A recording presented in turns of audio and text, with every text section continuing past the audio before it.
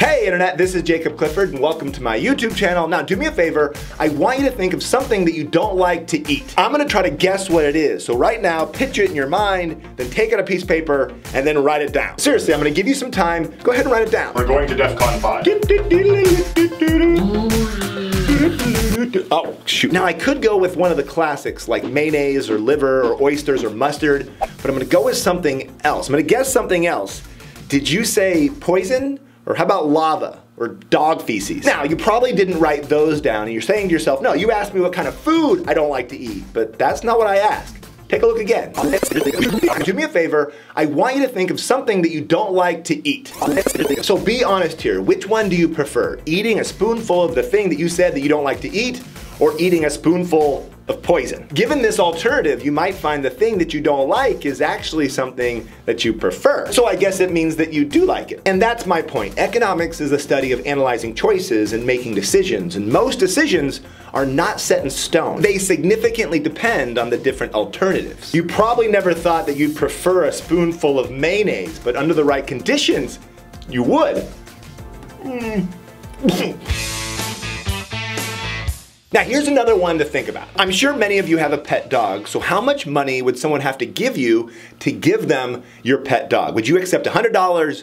How about $1,000? How about $100,000? That's a lot of money. And if you're still saying no to the money, then how about other things like your family? Would you prefer to keep your parents or your dog? Or how about your own life or your dog? Doing this thought experiment helps you figure out what you truly value. Some people say, oh, I love my house or my car, but under the right conditions and for the right price, they would sell them, so they don't really love them. In fact, the things that you truly love are the things that you would sacrifice your own life for. So your family or your friends or your faith, those are the things that are truly priceless. There are some things money can't buy. For everything else, there's MasterCard. Here is a mind-blowing fact. Every decision that you've ever made, you wanted to make. You preferred that option. Really? Yep. If you went to school today, you wanted to go to school. You weighed the benefits and the costs, and you looked at the different alternatives, and you chose school. The benefits of school are pretty obvious. On average, the higher your education, the less likely you are to be unemployed and the more income you earn. Those monetary benefits that can easily be quantified are called the explicit benefits. But don't forget, you also go to school because you want to see your friends or feel productive or maybe sit next to your crush. Those implicit benefits are harder to quantify, but they're just as valuable. Now, economists call the total benefit that you receive when you do something total utility. And to measure that, they have this term called UTILs. Think of these as like happiness points that allow you to measure the enjoyment of everything that you do. This is worth at least 50 UTILs. So if you went to school today, you must have assumed that the total utility you got from going to school would be greater than the total cost. Now, if you go to public school, you're probably thinking to yourself, well, there's no cost for going to school, it's free, public education is available to everybody. But remember, one of the key concepts in economics is everything has a cost. Now, for example, let's say you paid $3 to take the bus to school, and don't forget there's the taxes that you have to pay for the schools. Those out-of-pocket costs are the explicit costs of going to school, but don't forget there's also implicit costs. Your opportunity cost. When you're at school, you can't be at the beach or an amusement park or sleeping or at work. And if you have a job and you make $10 an hour, going to school for 6 hours means you gave up $60 of foregone income. That's your opportunity cost of going to school. So your opportunity cost is the value of the next best alternative, the thing you gave up when you went to school. And remember, it's totally subjective and different for different individuals. But it's definitely a cost and something you should add in when you're making decisions. Anyways, my point here is public education is not free. Remember, there's no such thing as a free lunch. Actually, let's talk about your lunch. Hey Internet, this is Jacob Clifford and welcome to Econ Movies. Avengers Endgame Probably stop staring before it gets creepy though.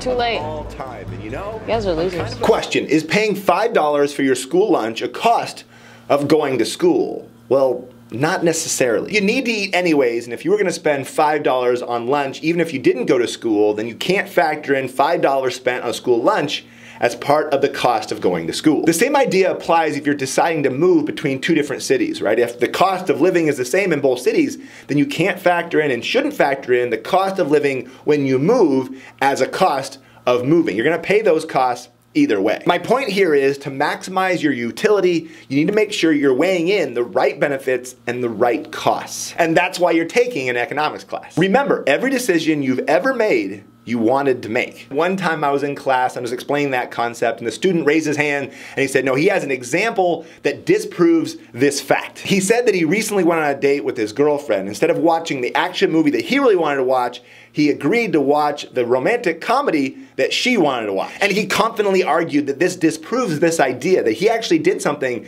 that he didn't want to do. I am not watching The Notebook again. Can somebody help me find The Notebook? Now, if you understand explicit benefits and costs, then you should definitely understand why he was wrong. Let me know in the comments below, and let me know if you can think of any other examples that disprove this assertion. So as you know, every episode I put something on the wall behind me as a memory tool to help you remember that key concept. So to help you remember the idea of explicit and implicit benefits and costs, I have this. This is a tiny box with 2 pennies. Obviously to you it's worthless, but to me it's one of my most prized possessions. When I first met my wife in college, we listened to a song and it talked about having a penny with a hole in it. It kind of became our song, so I went and found a 1976 Canadian penny, because my wife is Canadian and she was born in '76, and a 1977 American pennies. I drilled holes in both of them, put them in a box, and gave it to my girlfriend, who's now my wife. On paper, it's literally not worth 2 pennies, but I wouldn't sell this for $100 or $1,000 or $10,000. Actually, maybe I would sell it for $10,000. Sorry, Paula. At this point, you're probably thinking to yourself, man, this stuff is really easy. Explicit benefits, explicit costs, implicit benefits, implicit costs. You got it. But trust me, on a test, the questions can get pretty tricky. So you're definitely gonna want to practice. So it's time for a pop quiz. Before I give you some practice questions, if you like this video and you want me to make more, please like this video and subscribe and check out my ultimate review packet. It'll totally help you review and practice and rock your economics class. Now for the questions. They're not going to be on the screen for very long, so you have to pause this video and look in the comments below for the answer key, okay? Thanks for watching my videos. Until next time.